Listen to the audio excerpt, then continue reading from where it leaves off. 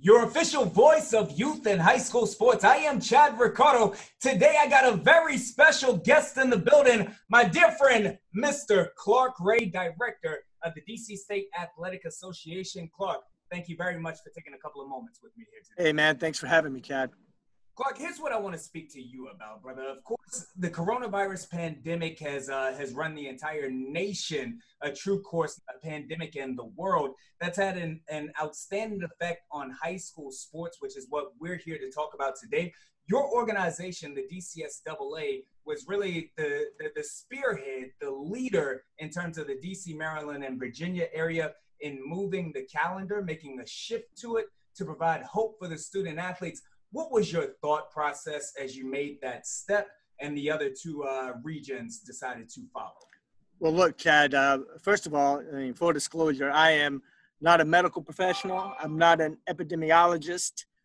So we follow the science. We have what I believe is a very dedicated and top-notch public health professionals in the District of Columbia. We took our cue from them as to what we would be allowed and not allowed to do. And we met with all of our member conferences, member schools, and it was just the best decision. It was an easy decision to make, but a hard decision to press the button and say, this is what we're doing. And as we take a look now, one of the side effects, if you will, of not having not only athletics, but also school is that student athletes are left with a lot of free time. And whether we're talking about young people or whether we're talking about adults, when you have idle time, that can potentially lead to making negative decisions. I have talked to coaches all throughout the DC region, and what they have said to me is, we just got to be around our kids. You know, we can't play right now, that's cool, but we want to be able to be around our kids to provide structure, to provide leadership and guidance to them. I know that the DCSAA is beginning to make strides to make it so that can happen safely. What are you all up to? Well, look, I think you hit the nail on the head. People understand that there's a public health issue here with COVID-19. But what the virus has also done is created a socioeconomic difference between those who have and those who have not. If a student athlete can afford to play and pay, they can participate. Let's be clear. Athletics has not stopped in the DMV. Athletics are taking place all throughout via AAU programs, via select teams, via travel teams, whether it's football 7-on-7, softball travel, baseball travel, soccer. It's taking place. So if a student can pay, they can play. If a student has recognizable talent, they get asked by one of these teams to play. And then you leave a segment of the student population that is just there. They're not sitting at home. They're not sitting at home just wearing a mask. They are working out, sometimes on their own, sometimes with their buddies, with or without guidance. And if they're not working out, they're idle. And we both know that has led to a very discouraging situation sometimes with some of our student athletes in the district and the surrounding area. This presents an opportunity then. Is it the case the DCSAA has a desire then to be able to make it so that coaches and student athletes have a chance to get together? Absolutely. Look, Maryland and Virginia have already allowed non-contact skill development drills to take place.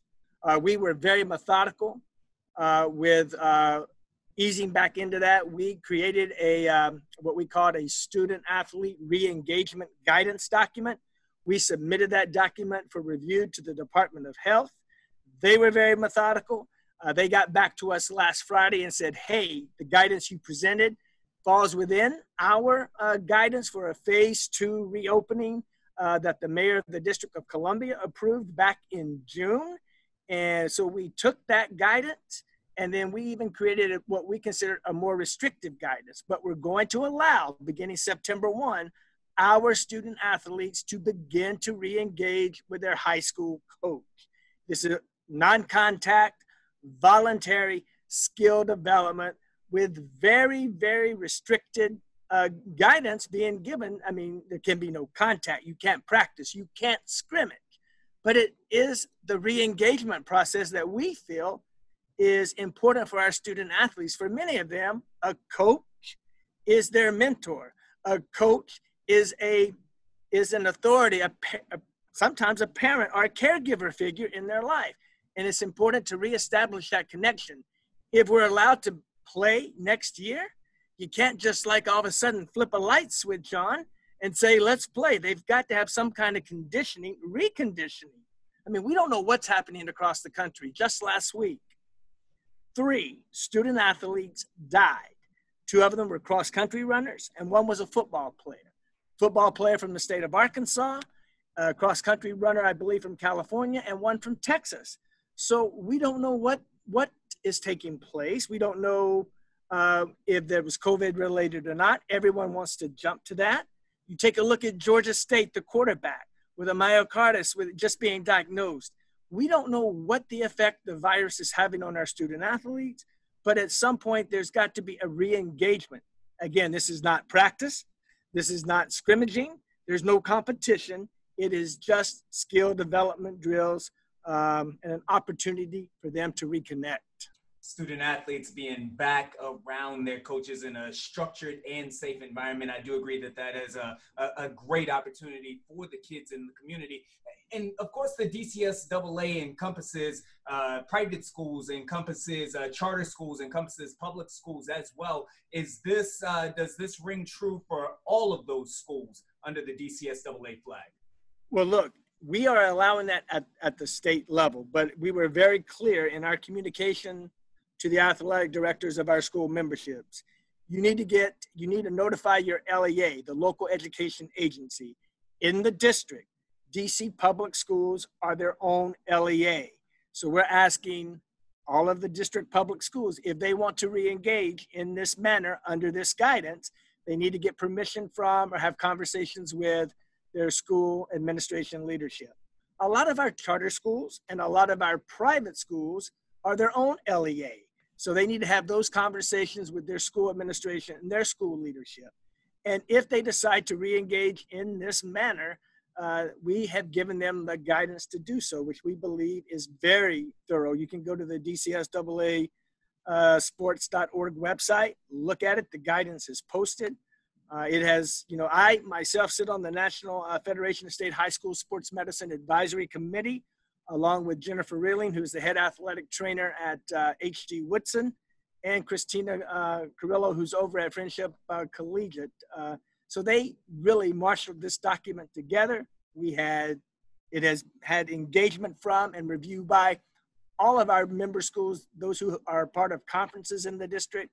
So I feel really good that what we put out is great guidance, but they got to follow it, Chad. If they don't follow it, I mean, you know as well as I, right now what's taking place, I just said, athletics is taking place in the district and in the surrounding areas. So if students are out there participating and they're not following the guidance, they're not wearing a mask, they're not practicing, washing their hands and all the hygiene requirements, and they come back to their high school pod and they infect somebody, that's all it's going to take. And then we're going to have to shut it down.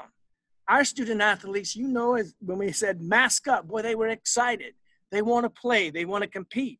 But this is a very small step in what is going to be a very long process in getting back to the competition level that we all so desire.